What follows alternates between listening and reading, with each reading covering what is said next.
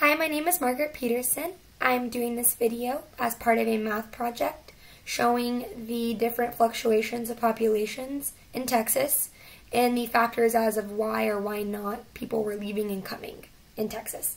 So the first thing I read about on the Texas Immigration Report was the 19th century European colonial conflict, which was between the native tribes and the Anglos. And what ended up happening was there was a job shortage and a wage shortage, which caused the Anglos to actually migrate from more northern countries down to southern, down to Texas. So we did gain people from that. Another thing I read about was the Mexican Revolution, which had the Mexicans revolt from Mexico to Texas, of course. And that was another gain in population for us.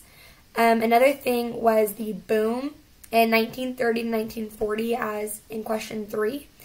And that actually was due to the Great Depression, which had an effect in Mexico due to poverty and more wage problems, not having jobs, not having anything actually over there, which caused them to migrate over here to Texas, which didn't really make much sense because it was still the Great Depression, but they still did end up having an increase in jobs afterwards, so ended up staying, and that's how we got most of our Mexican immigrants. Other things that we actually found out in part 2 of the question were different things that could happen now that would fluctuate populations in Texas. So one thing I thought about was Southern hospitality. We are so nice. So obviously, Southern hospitality is a reason someone would want to come to Texas, and our population would gradually increase, of course, like it has been. Another reason it could increase would be our weather patterns. We have for the most part, predictable weather patterns, causing people to actually like Texas more and to stay more.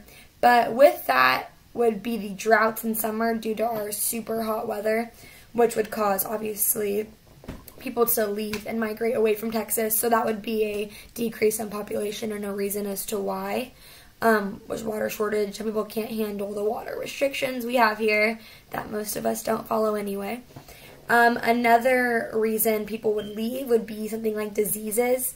But diseases are everywhere, so diseases carry, so no matter what, someone would probably get it, but that is a reason someone would maybe leave Texas and migrate elsewhere, causing a decrease of maybe an outbreak or something in the future, causing a fluctuation.